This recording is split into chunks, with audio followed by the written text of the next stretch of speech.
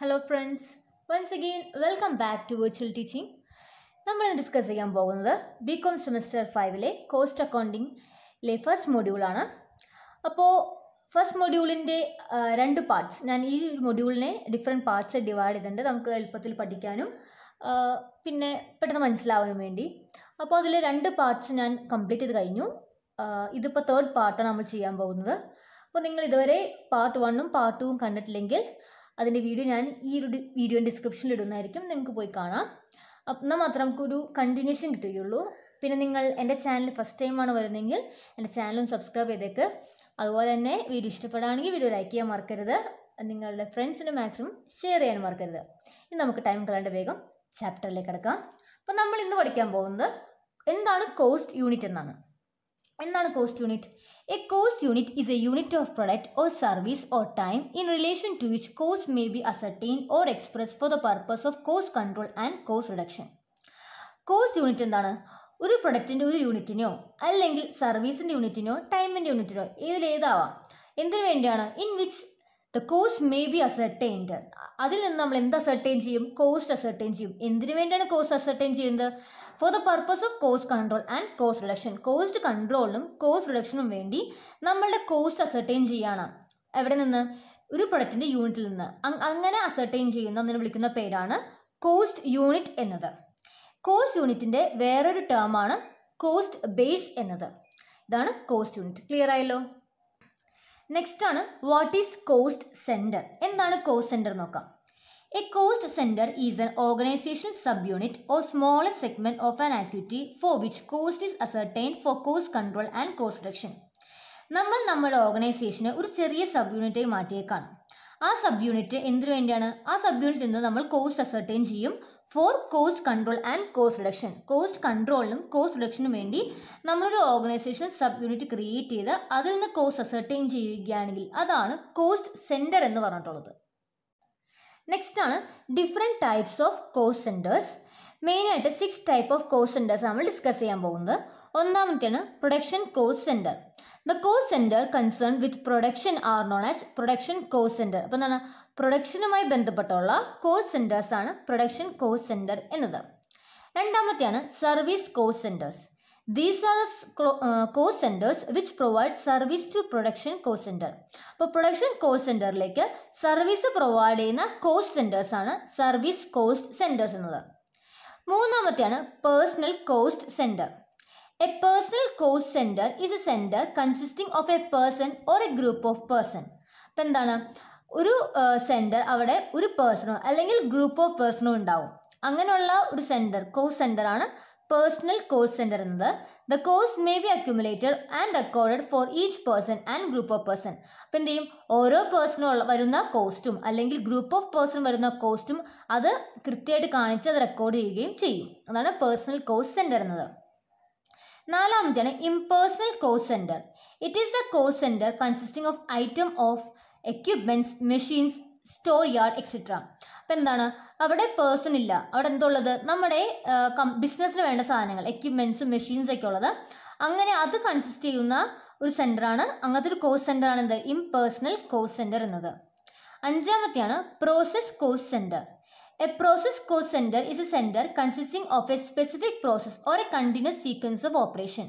ഒരു സ്പെസിഫിക് ആയിട്ടുള്ള ഒരു പ്രോസസ്സോ അല്ലെങ്കിൽ ഒരു കണ്ടിന്യൂസ് സീക്വൻസ് ഓഫ് ഓപ്പറേഷനോ ഉള്ള ഒരു കോസ്റ്റ് സെൻറ്ററാണ് പ്രോസസ് കോസ്റ്റ് സെൻറ്റർ എന്നത്. ആറാമത്തെയാണ് ഇനി operation cost centre. It consist of machine or person carrying out similar operations. അപ്പോൾ ഓപ്പറേഷൻ കോസ്റ്റ് എന്ന് പറയുമ്പോൾ അവിടെ മെഷീൻസ് ഉണ്ടാവും, പേഴ്സൺസ് ഉണ്ടാവും. അവരെന്ത് ചെയ്യുന്നു? ഒരു സിമിലർ ഓപ്പറേഷൻ ആയിരിക്കും മെഷീനോ പേഴ്സൺസൊക്കെ അവിടെ ചെയ്യുന്നത്. എല്ലാ ദിവസവും ഒരേപോലത്തെ ഓപ്പറേഷൻസ് ഒക്കെ അവിടെ ചെയ്യുന്നത്. അതാണ് ഓപ്പറേഷൻ കോസ്റ്റ് സെൻറ്റർ എന്നത്. ഇതാണ് different types of cost centre. Clear ആയല്ലോ? നെക്സ്റ്റ് നമ്മൾ നോക്കാൻ പോകുന്നതാണ് എന്താണ് cost objects. A cost object is an object four which A separate measurement of cost is required. അപ്പോൾ എന്താണ്? ഒരു ഒബ്ജക്റ്റിന് ചിലപ്പോൾ സെപ്പറേറ്റ് ആയിട്ടുള്ള ഒരു മെഷർമെൻറ്റ് ഓഫ് കോസ്റ്റ് റിക്വയർഡ് ആയിരിക്കും. It may be A product, A service, an activity or A process. ചിലപ്പോൾ ആ ഒരു ഒബ്ജക്റ്റ് എന്നത് ഒരു പ്രൊഡക്റ്റ് ആയിരിക്കും, നമ്മുടെ ബിസിനസ്സിൻ്റെ പ്രൊഡക്റ്റ് ആയിരിക്കാം, അല്ലെങ്കിൽ നമ്മൾ പ്രൊവൈഡ് ചെയ്യുന്ന സർവീസ് ആയിരിക്കാം, ഒരു ആക്ടിവിറ്റി ആയിരിക്കാം, ഒരു പ്രോസസ് ആയിരിക്കാം. പക്ഷേ അതിനെന്ത് വേണം? ഒരു സെപ്പറേറ്റ് കോസ്റ്റ് മെഷർമെൻറ്റ് വേണം. അങ്ങനെയുള്ള ഒരു ഒബ്ജക്റ്റാണ് കോസ്റ്റ് ഒബ്ജക്റ്റ് എന്ന് പറഞ്ഞിട്ടുള്ളത്. നെക്സ്റ്റ് നമ്മുടെ ടോപ്പിക്കാണ് എന്താണ് profit centre. A profit centre is an organisation subunit or smallest segment of an activity four which profit is clearly ascertained. Profit centre എന്താണ്? ഒരു സബ് യൂണിറ്റ് ആണ്, ഒരു ഓർഗനൈസേഷൻ സബ് യൂണിറ്റ് ആണ്, അല്ലെങ്കിൽ ഒരു സ്മോളസ്റ്റ് സെഗ്മെന്റ് ആണ്. എന്തിനു വേണ്ടിയാണ്? അതിൽ നിന്ന് നമ്മൾ ക്ലിയർ ആയിട്ട് നമ്മുടെ പ്രോഫിറ്റ് അസർട്ടൈൻ ചെയ്യാൻ വേണ്ടി നമ്മൾ ഉണ്ടാക്കുന്ന ഒരു ഓർഗനൈസേഷൻ സബ് യൂണിറ്റോ അല്ലെങ്കിൽ ഒരു സ്മോളസ്റ്റ് സെഗ്മെന്റ് ഓഫ് ആക്ടിവിറ്റി, ഒരു ആക്ടിവിറ്റി നമ്മൾ സ്മോളസ്റ്റ് സെഗ്മെന്റായി മാറ്റുക ചെയ്യുകയാണെങ്കിൽ അതാണ് പ്രോഫിറ്റ് സെന്റർ എന്നത്. ഇതിന്റെ മെയിൻ ഒബ്ജക്റ്റീവ് എന്താണ്? നമ്മുടെ പ്രോഫിറ്റ് ക്ലിയർ ആയിട്ട് അസർട്ടൈൻ ചെയ്യുക. അതാണ് ഇവരുടെ മെയിൻ ഒബ്ജക്റ്റീവ് എന്നത്. അതാണ് പ്രോഫിറ്റ് സെന്റർ. നെക്സ്റ്റ് നമ്മൾ നോക്കാൻ പോകുന്നതാണ് difference between cost centre and profit centre. Cost സെന്ററിന്റെയും profit സെന്ററിന്റെയും difference എന്താണ് നമ്മൾ നോക്കാൻ പോകുന്നത്. ഫസ്റ്റ് ആണ് meaning. A cost centre is N organisation sub unit or smaller segment of activity four which cost is ascertain.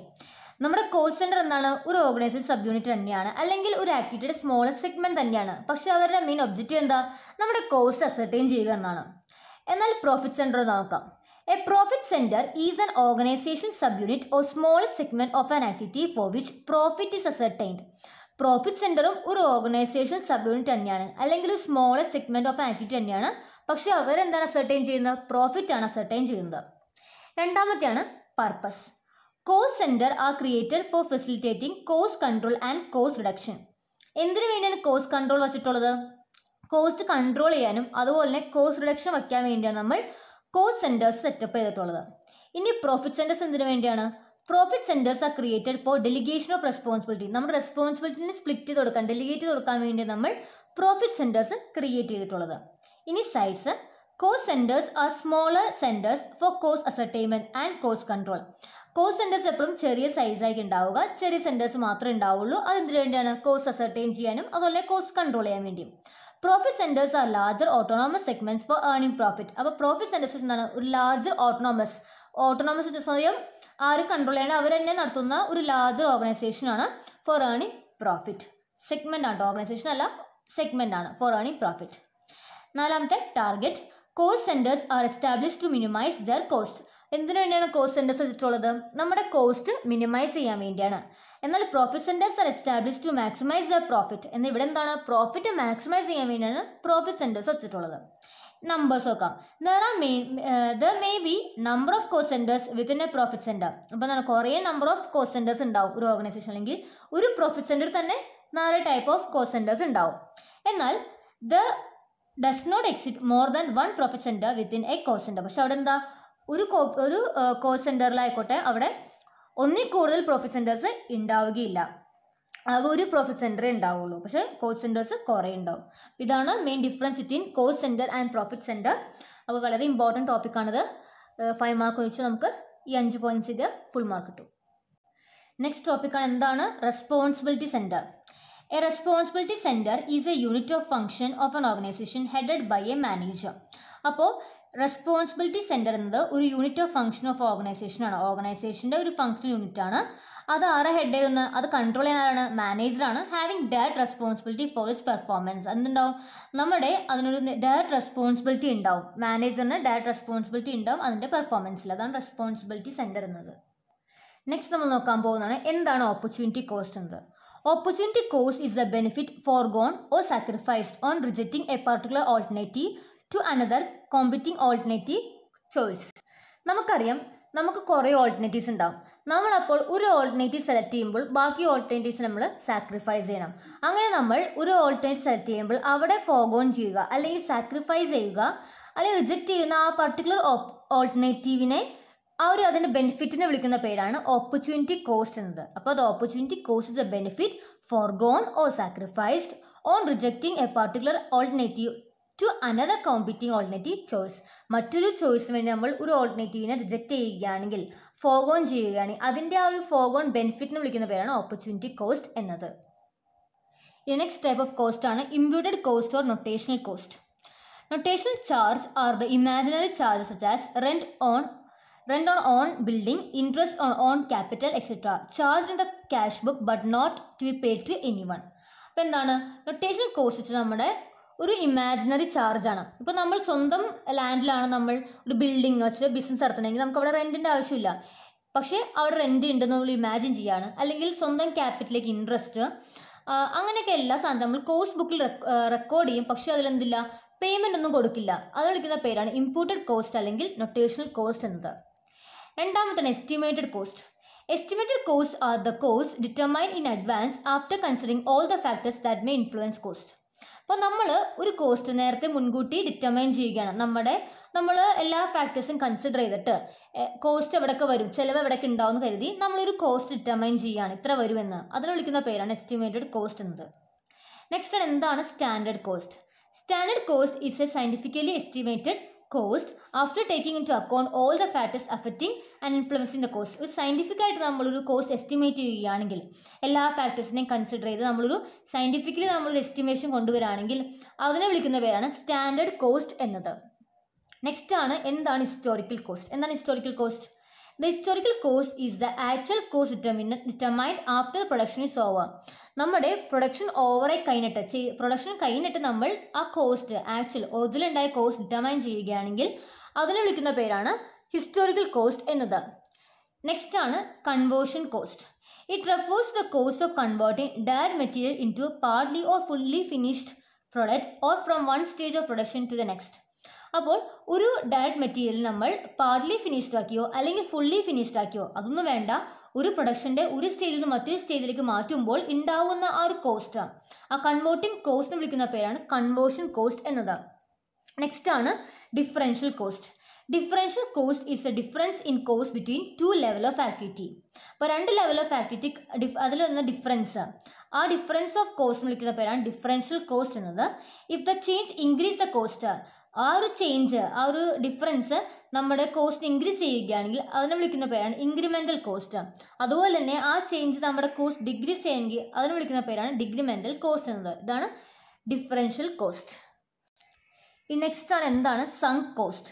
It is the ഇർറിക്കവറബിൾ cost incurred by an enterprise in the past which has no influence in its future decision making. നമ്മുടെ എൻ്റർപ്രൈസിൽ ഉണ്ടായ ഒരു cost അത് ഇർറിക്കവറബിൾ ആണ്, നമുക്കത് തിരിച്ച് എടുക്കാൻ പറ്റാത്ത അല്ലെങ്കിൽ കൊണ്ടുവരാൻ പറ്റാത്ത ഒരു കോസ്റ്റാണത്. അതിന് നമ്മുടെ ഫ്യൂച്ചർ ഡിസിഷൻ മേക്കിംഗ് കൊണ്ട് ഒരു ഗുണവുമില്ല, അതൊന്നും ഇൻഫ്ലുവൻസ് ചെയ്യാൻ പറ്റാത്ത ഒരു കോസ്റ്റാണ് സങ്ക് കോസ്റ്റ് എന്നത്. നെക്സ്റ്റ് ആണ് development cost. Development cost is the additional cost incurred in connection with the development of a new product or the manufacture of a product under improved method. നമുക്ക് വരുന്ന additional cost എന്തിനു വേണ്ടിയാണ്? നമ്മൾ ഒരു പുതിയ product introduce ചെയ്യുകയോ develop ചെയ്യുകയോ അല്ലെങ്കിൽ എക്സിസ്റ്റിംഗ് ആയിട്ടുള്ള പ്രൊഡക്റ്റിൽ ഇമ്പ്രൂവ്മെൻറ്റ് നടത്തുകയോ അല്ലെങ്കിൽ അതിൻ്റെ മാനുഫാക്ചറിങ്ങിൽ ഒരു പുതിയ മെത്തേഡ് വെച്ച് ഇമ്പ്രൂവ് ചെയ്യുകയോ ചെയ്യുകയാണെങ്കിൽ അങ്ങനെ ഉണ്ടാവുന്ന അഡീഷണൽ കോസ്റ്റ് അതിനെ വിളിക്കുന്ന പേരാണ് ഡെവലപ്മെൻറ്റ് കോസ്റ്റ് എന്നത്. നെക്സ്റ്റ് ആണ് എന്താണ് marginal cost. Marginal cost is additional cost incurred for the production of additional unit. നമ്മളൊരു അഡീഷണൽ യൂണിറ്റ് കൂടി പ്രൊഡ്യൂസ് ചെയ്യുകയാണെങ്കിൽ അപ്പോൾ ഉണ്ടാവുന്ന ആ ഒരു അഡീഷണൽ കോസ്റ്റിനെ വിളിക്കുന്ന പേരാണ് മാർജിനൽ കോസ്റ്റ് എന്നത്. നെക്സ്റ്റ് ആണ് എന്താണ് research cost. Research cost is A cost incurred four seeking or searching for improved or new product or improved method. അപ്പോൾ റിസർച്ച് കോസ്റ്റ് എന്താണ്?